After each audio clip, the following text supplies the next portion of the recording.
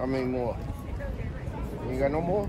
You only got 2? I mean, but what's wrong with defending yourself? That's not a problem. Right. But I'm just piggybacking off of what you just said about if you walking up and they eye each other and you might feel intimidated or whatever. I could walk up here and see you guys, which I wouldn't know. I mean, I know, but I'm just saying, and I wouldn't know and could be intimidated by the brother that has the guns. Right. And that's okay to be intimidated just because you see the guns, because you don't know what's going to happen. But just know, you see what's going on. We have Bibles. We don't want to. No. I understand. Right. I got you, and I want to hear you teach. Right.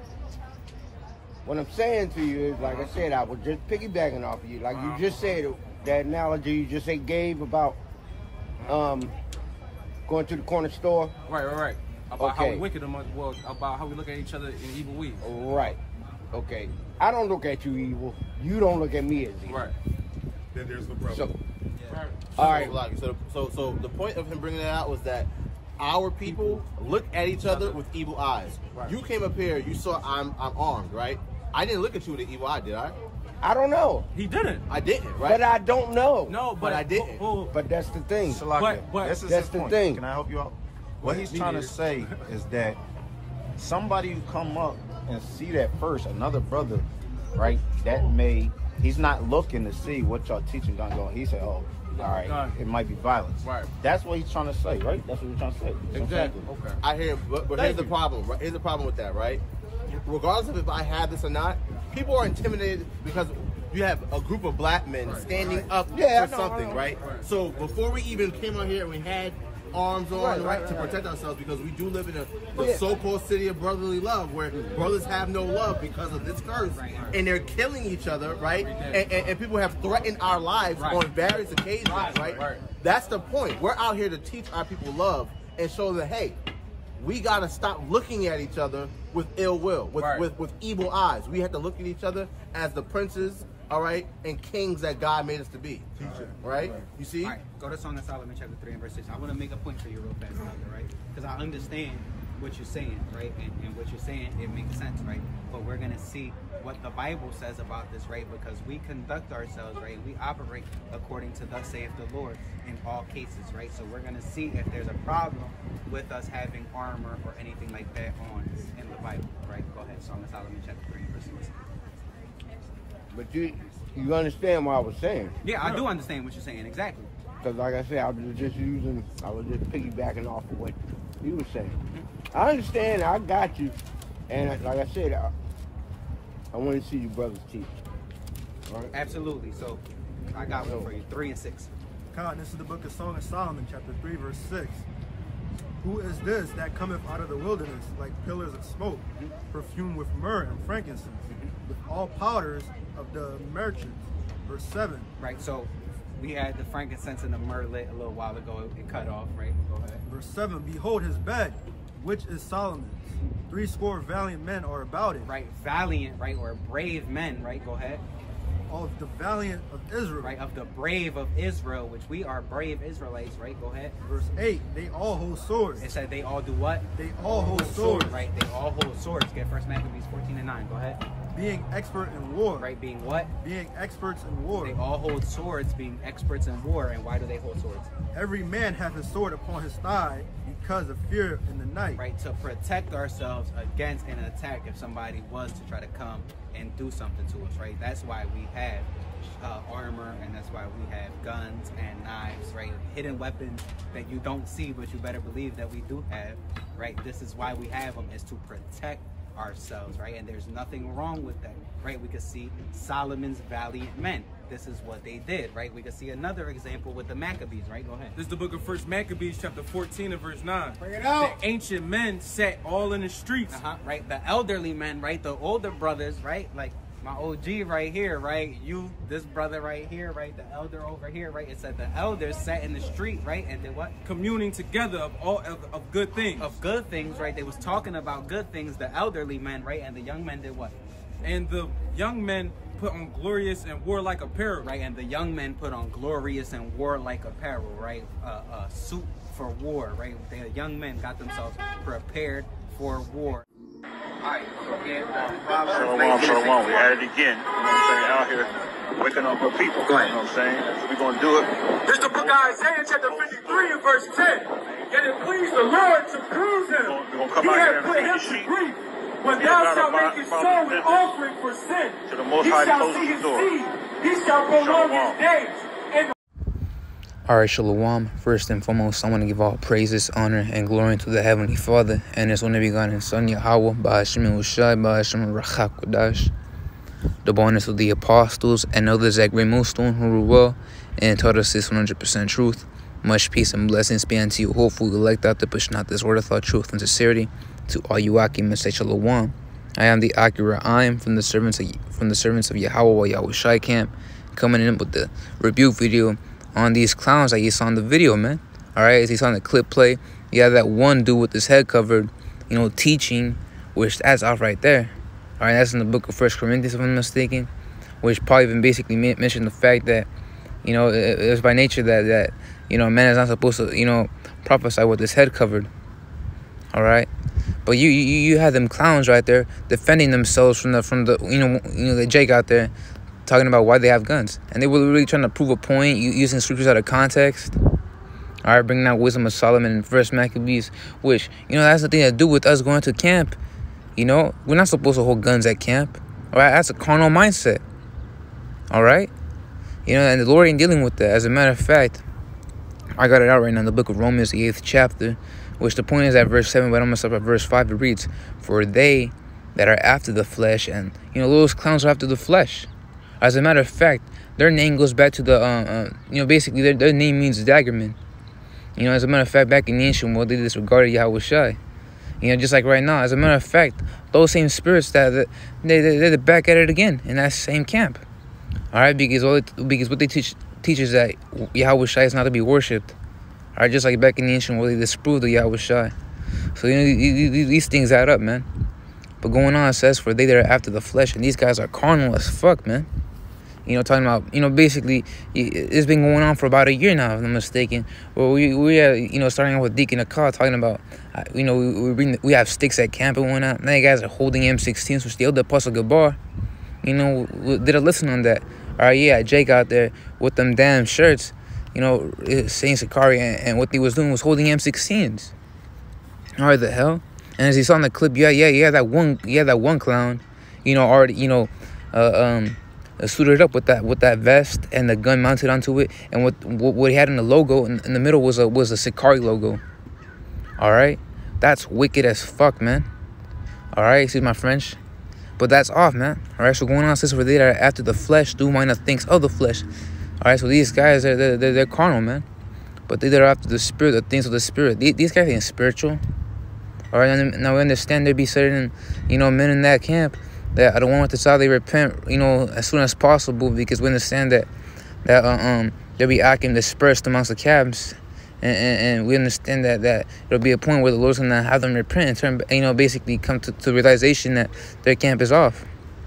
You know, but majority of those clowns, majority of them Sakari Israelites, you know, Hebrew Israelites, you know, they're off, man. They're wicked. All right, they ain't spiritual. Verse 6, "For to be carnally minded," which carnality basically is pertaining to the flesh. All right, and the definition, it means relating to physical, especially sexual needs and activities. All right, that need being, you know, holding a gun for self-defense. All right, yeah, that clown say, you know, what's wrong with self-defense? You know, acting like a Black Panther. All right, you know, them guys at ISUPK, yeah, a while back, where they were literally at camp with Black Panther, man. Likewise, you know, these Sakari guys, these Sakari Hebrew Israelite clowns, you know, they're acting like the Black Panther. You know, like the Apostle Gabar mentioned, you know, they're a pseudo military, which that word pseudo means fake. You know, so they're basically a fake militia. You know, of citizens, you know, holding guns and weapons, and when all suited up, you know, basically armored up. Well, wasn't the gun Esau's blessing? I'm trying to bring a precept out of that as well. But going on, it says, "For to be carnally minded is death." All right, yeah, you guys are basically, you know, following a path unto death. but to be spiritually minded is life and peace. And the elect men that are prophets, everlasting salvation shall be, these like they are spiritually minded. Going on, because the carnal mind is enmity, which that word enmity, you know, you look it up, it says hostility, all right? The state of, you know, basically opposing someone or something. So, because the carnal mind is enmity against Yahweh. So these guys basically, you know, against Yahweh by Shemel Shai. All right, as a matter of fact, they have been against them, you know, for Salakia, excuse me about that, I had a burp right there. But they've been against Yahweh by Shemel Shai for a long time now. All right, talking about, you guys don't care about what Mark said. You know, that's what Deacon Akar said, and talking about get some scholarship about yourself. All right, that guy is prideful. All right, see, the Lord's going to destroy those clowns like those that are prideful, you know, basically prideful, wicked, false prophets, man. All right, so enmity against Yahweh, for it is not subject to the law of Yahweh, neither indeed can be. All right, talking about, you know, self-defense with weapons at camp. Well, didn't Yahweh Shai even say, be harmless as doves? Which I'm going to get that out, and that was in the book of Luke, if I'm not mistaken. Harmless as doves. All right, it reads in the book of Matthew, the 10th chapter, verse 16. Behold, I send you forth as sheep in the midst of wolves. Be ye therefore wise as serpents and harmless as doves. All right, supposed to revolve on the logical, you know, by the scriptures. You know, not supposed to be relying on the carnality of this world, man. All right, the fashions of this world, as holding an M16. All right, holding blickies. Yeah, some clown, you know, I can be posting clips here and there about, you know, basically Sakar and doing the mishaps. And yeah, one of them clowns out there, you know, freaking threatening an Edomite who was scoffing, you know, with the damn handgun. All right, that's wicked, man. All right, the scriptures even say, be therefore wise as serpents and harmless as doves. And not only that, in the book of Matthew, the 25th chapter, if I'm mistaken, correct me if I'm wrong, one of those chapters, it goes in to agree with thine adversary. All right, thine adversary being Esau, Edom. All right, that's why he's known as a damn devil, because that word devil means adversary. You know, so basically going toe-to-toe against him in his own in his own empire is off. All right, this ain't your rest, man. You know, trying to put hands on an Edomite. All right, I'd rather see a brother hold the door open for an Edomite because it's through his captivity. All right, than to see some clown, all right, making Edomite bow down, man. All right, you know, uploading it to YouTube with the all caps saying Hebrew Israelites humbled down Edomite. No, man, that's ridiculous. All right, see, the Lord's gonna destroy clowns like you, man. All right, so this is the book of Genesis, the 27th chapter, verse 39. And Isaac his father answered and said unto him, Behold, thy dwelling, and that was basically going into the blessings of Esau, Edom. All right, the 27th chapter goes into the blessings of Jacob, our forefather, and Esau, Edom. So it goes on to say, and Isaac his father answered and said unto him, Behold, thy dwelling shall be the fatness of the earth. Basically going to the whole earth, because right now, you know, America being the chief of nations, you know, they basically have a hedge over all nations, man. All right, that was in the book of Revelation, the 17th and 18th chapter. And where all these nations partake of the Babylon Jews as well. You know, they uphold the ideas of Americanization. And also Esau Edom basically inhabits every single location, man. You know, from Japan on down to the west coast of America, man. They're everywhere. So behold, thy dwelling shall be the fatness of the earth, and of the dew of heaven from above. But the point is right here. And by thy sword, which that modern day sword is a gun. All right, and it's common sense because the scriptures deal with ancient terminology. The Lord's not going to have it to whereas he's going to basically tell his prophets from old, which, you know, Lord will those same men reincarnated, you know, on the scene again. But the Lord never had it where he told his prophets that this shall be in English, that there shall be language known as English, and the modern day sword, the word sword in the English language shall be a gun, you know, a missile. You know, the Lord never said anything about that. Why? Because you have to have a spirit to actually understand these things. It's called discernment for a reason. And by thy sword shalt thou live. All right, by the sword shall Esau live, and that's why America has been heavily known as a patriotic country where they basically rely on guns, you know.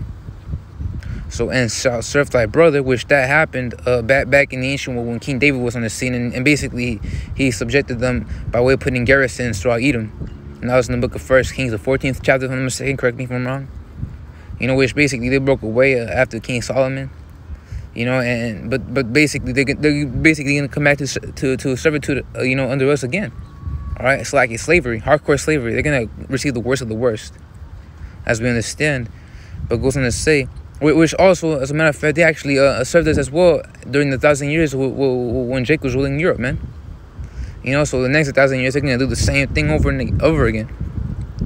So going on says, and shalt serve thy brother, and it shall come to pass when thou shalt have the dominion, thou shalt break his yoke from off thy neck. But the point was, the top was said, by thy sword shalt thou live. So that's the blessing of Esau Edom. Yeah, Jake went to partake in holding, basically rifles, man. All right, nah. Although yeah, Jake out there that are some good marksmen. You know, the Lord never had it to where you put the spirit on you to actually be a good executioner, man. All right, Esau's a top notch when it comes to guns. That's his blessing.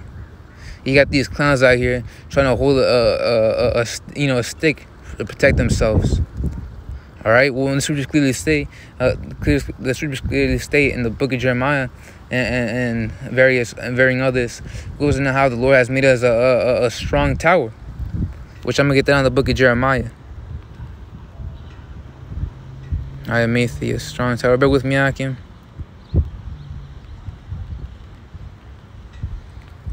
Book of Salakia, the book of Jeremiah, the 2nd chapter,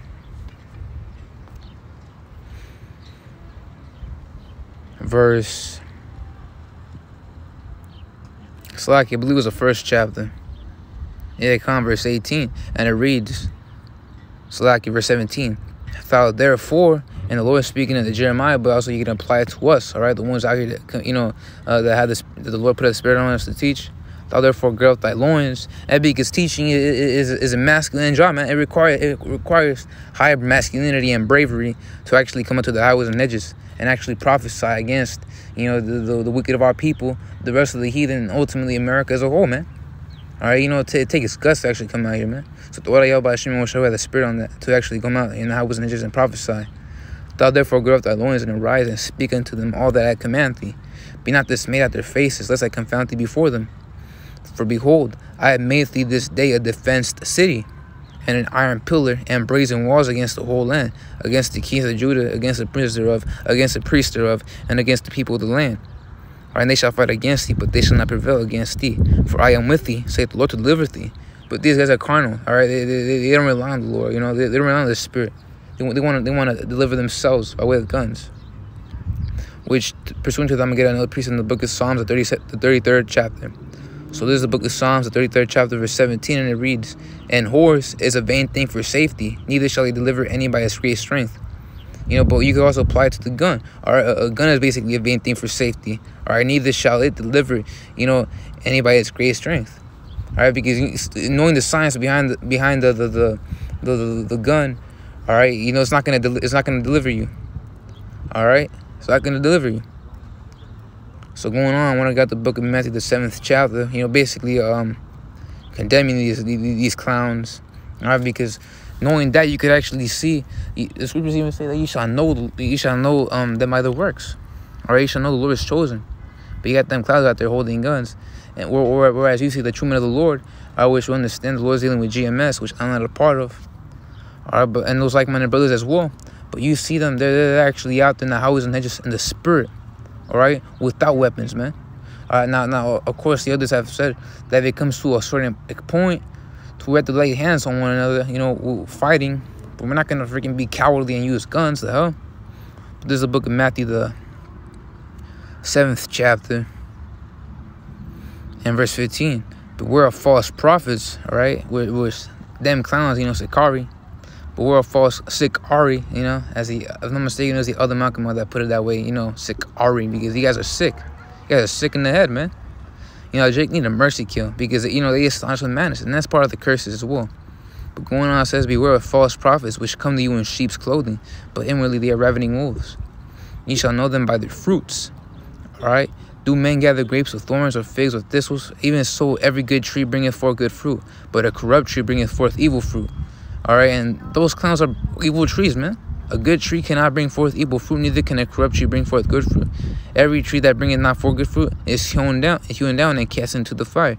Hey, so you guys got that judgment coming, man. All right, and the point was verse 16. It says, "You shall know them by their fruits." All right, so that way you could distinguish a true man of the Lord from a clown like Sikari, man, holding guns in M16. You guys acted like the Black Panthers, man. exactly like the Black Panthers, carnal as fuck, man.